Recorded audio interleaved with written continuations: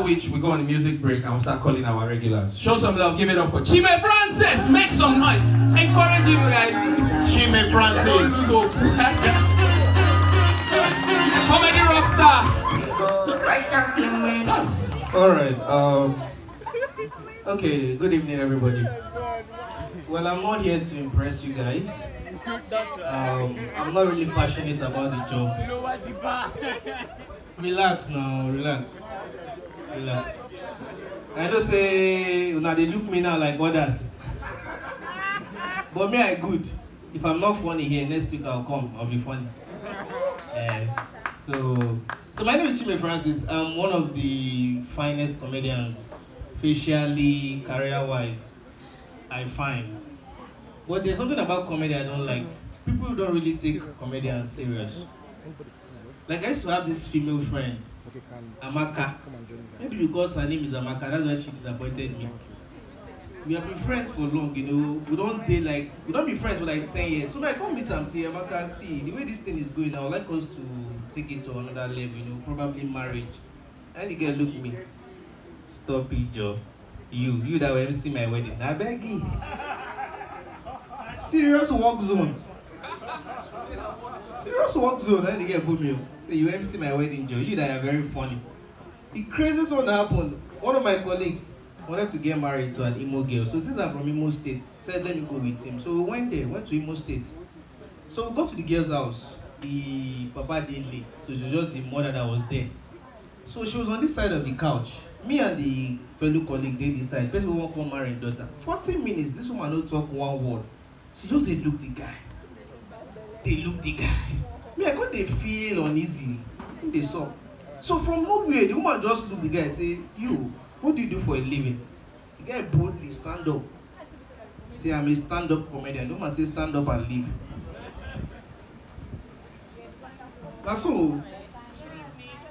So,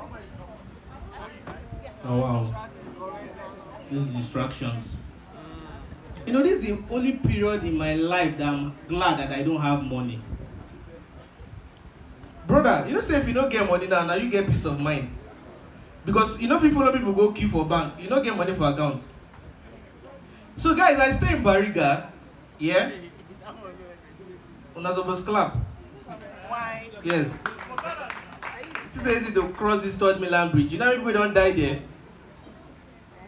Bariga is a very fun place. Like I used to tell people that when you go to Bariga, the amount of churches you find in Bariga, if they decide to give each household church, you will get 3. Churches are so much. In fact, if you stay inside your house, you will hear preaching from 3 different churches.